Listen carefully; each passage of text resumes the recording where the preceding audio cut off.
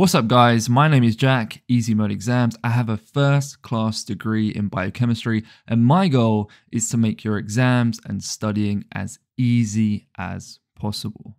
So in this lesson, we're going to be looking at everything you need to know for the mass number and isotopes topic for AQA A-Level chemistry. So what do you need to know?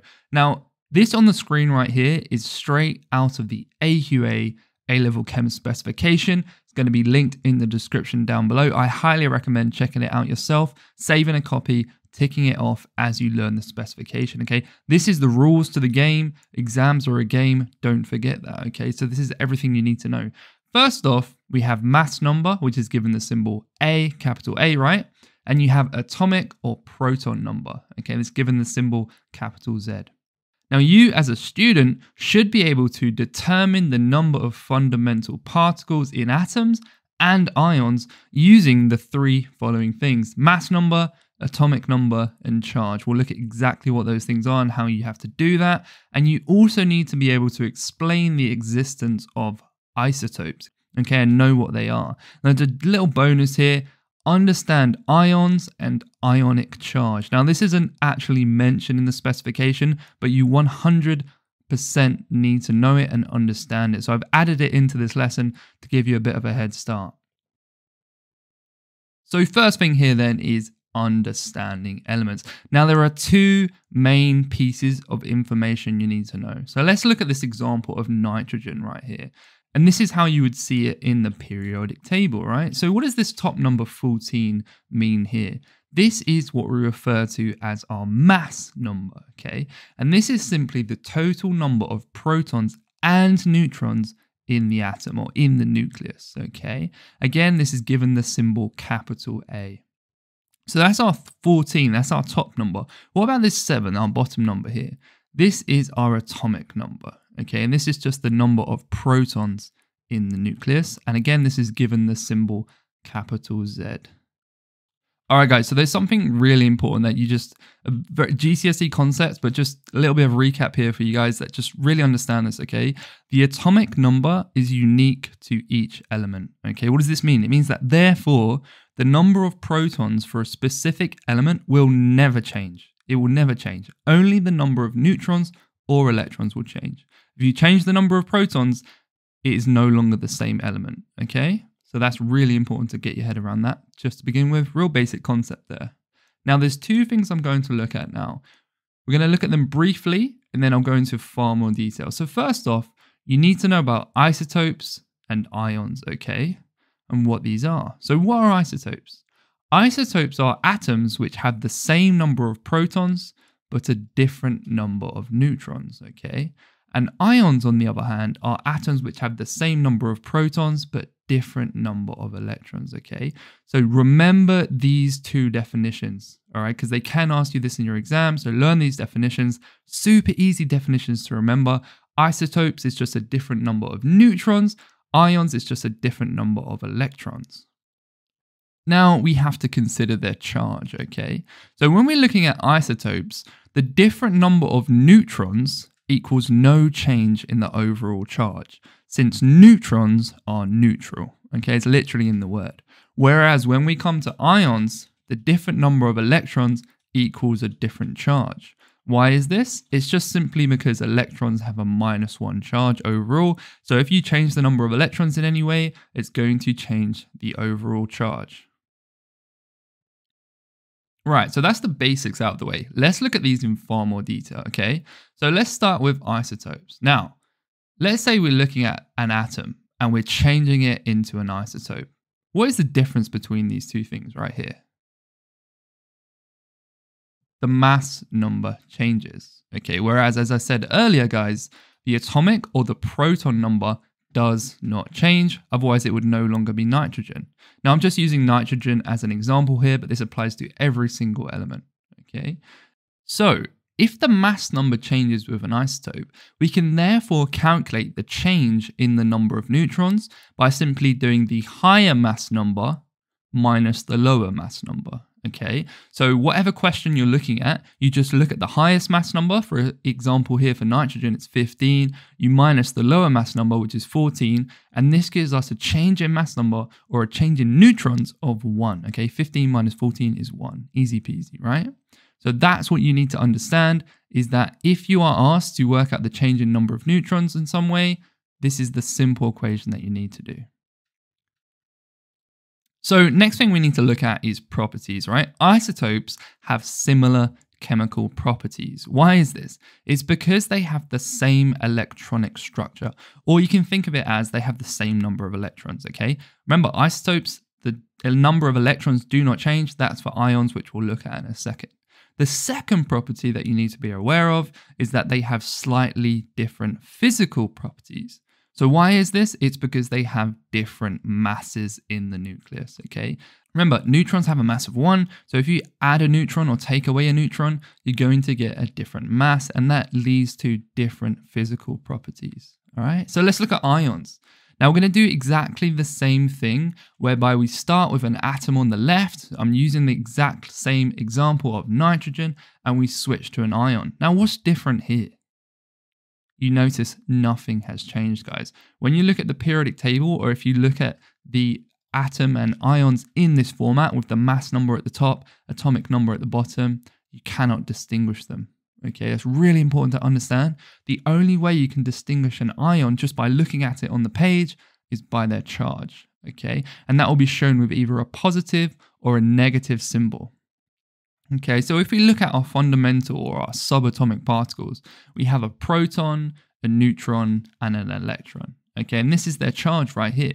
So protons again have a +1, neutrons are 0 because they're neutral, electrons have a -1 charge. Okay, so let's say in a question they ask you to say how many electrons have been lost or gained when going from an atom to an ion. You simply have to use this equation. Okay, so therefore the change in number of electrons equals our atomic charge minus our ionic charge. Okay, what does this mean? So atomic charge is always going to be 0. Okay, and that's because in atoms and isotopes, the number of protons is going to equal the number of electrons. For example, in an atom or isotope of nitrogen, you're going to have 7 protons, right? And you're going to have exactly the same number of electrons, 7, because the charges have to balance for it to be a neutral charge overall. Whereas in ions, you're going to have a different number of electrons to the number of protons, okay?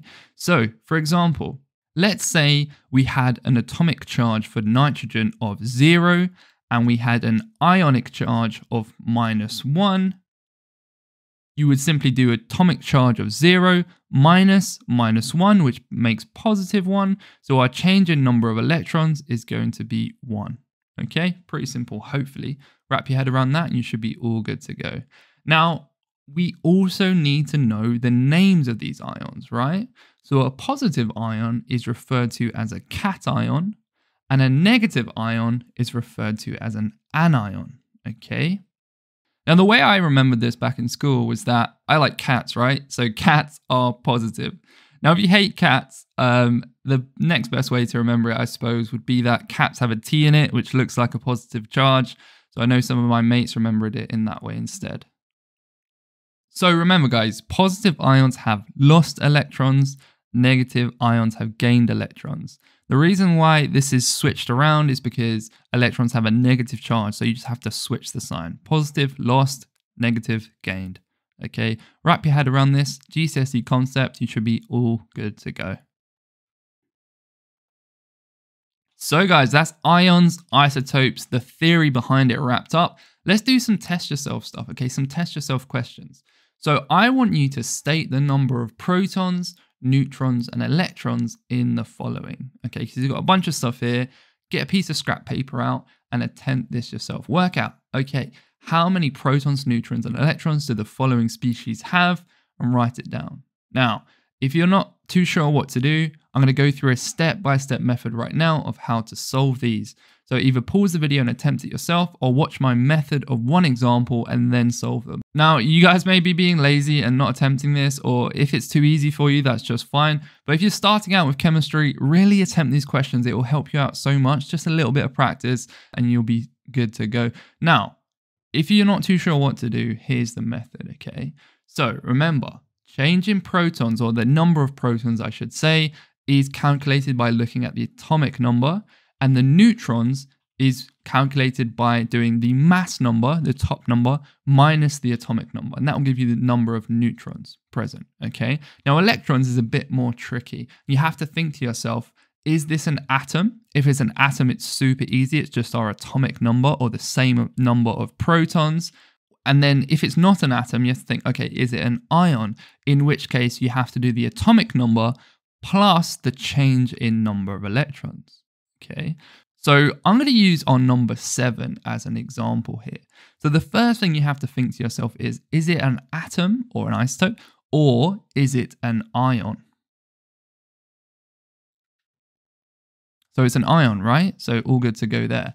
Now, to work out the change in the number of electrons, I went through this earlier. It's simply the atomic charge minus the ionic charge, okay? So all we have to do here is our atomic charge, which is always going to be 0, guys, minus our charge of this ion, which is -1, and that gives us 0 plus 1 to give us a +1. Okay, so therefore then, the number of electrons is our atomic number, 17, plus our change in number of electrons, which is 1, giving us 18 electrons. Okay, so that's how you would do the protons, neutrons, and electrons for anything you're given. At this point, attempt questions 1 to 10 yourself. Obviously, feel free to skip 7, or if you've already done it, here are the answers. So I'm not going to go through and read out every single one, but hopefully that helped you guys out, do some practice and understand the basics of calculating the number of protons, neutrons, and electrons. Okay, this can come up in your exams, really basic stuff at GCSE, so it will only be a few marks, but as long as you understand this, you should be fine. All right, guys, test yourself questions done, working out the number of protons, neutrons, and electrons. Now some time for some cheeky active recall. Okay, this is so important. Active recall combined with past paper questions is going to boost your grade so much. So we've got a list of 6 questions here, okay? Now pause the video and do your best. Get a scrap piece of paper, write some notes on your phone, say it out loud. I honestly don't care. Writing it down is the best because it sort of concretes it in your brain a little bit more. But if you don't have any paper or anything, just say it in your head. Say it out loud, whatever you have to do, but do your best to answer these questions, okay? Remember what you've just learned from this video and apply it to some active recall, okay? Right, so hopefully you guys had an attempt at these questions. So number 1 then, define mass number. Easy stuff, guys. The total number of protons and neutrons in the nucleus, okay? Remember that keyword and. You have to put both, otherwise you'll lose the mark. Okay, next one is atomic number. So define this is simply the number of protons in the nucleus. All right, easy stuff, GCSE stuff, guys. All right, so next up, what is an isotope? Okay, so define isotope essentially. You do need to remember these definitions. Okay, isotopes are just atoms which have the same number of protons but different number of neutrons. All right, again, real easy, but I want you to just remember these definitions because they can come up. Right, next question. Can you identify whether something is an ion by their atomic or mass number? No, you can't, guys. Only by their charge.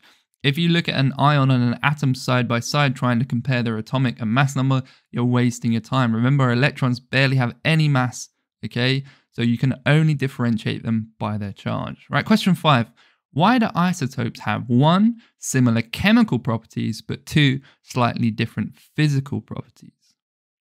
So part 1 then, because they have the same electronic structure, okay? The key word here is electronic structure. You can switch this out for electron structure or electron configuration, all right? Those are the keywords AQA likes to see. If you're not too sure what this is, don't freak out, it's all good. It's just the electron configuration or the arrangement of electrons. And I go into far more detail in my electron configuration video, so feel free to check that out. Now, part 2 then is because they have different masses. All right, simple as that. Okay, simple as that, guys. Remember, Neutrons have a mass of 1. If you change that, the mass is going to slightly change, leading to different physical properties. Okay. Last one here, question 6. What is an ion? So the definition for an ion is atoms which have the same number of protons, but different number of electrons. So it's all 6 questions done, guys. Hopefully you guys got most of those right. If you got ones wrong, just take a note of it. Why did you get it wrong? What do you find difficult about that concept? And just make a note of it for future questions, all right?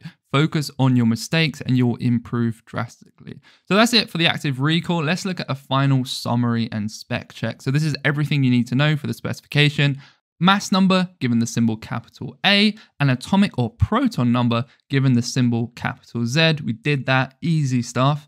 And you should be able to determine the number of fundamental particles in atoms and ions using mass number, atomic number, and charge. We did that, guys. We went through a bunch of practice questions, and you need to be able to explain the existence of isotopes. Okay, essentially, you just need to be able to define what an isotope is and the fact that it's an atom with a different number of neutrons. Okay, and then lastly, a bonus, guys, is to understand ions and ionic charge. So the reason I put this as a bonus again is because it wasn't explicitly mentioned in the specification, but you do need to know it. Okay, I hope you found this video helpful, guys. If you did, give it a like. It really helps the YouTube algorithm work its magic. If you have any mates that are struggling, send this video over to them to help them out. Check out one of these videos if you want to boost your grades even more. Best of luck with your revision and upcoming exams, guys. Until next time, peace.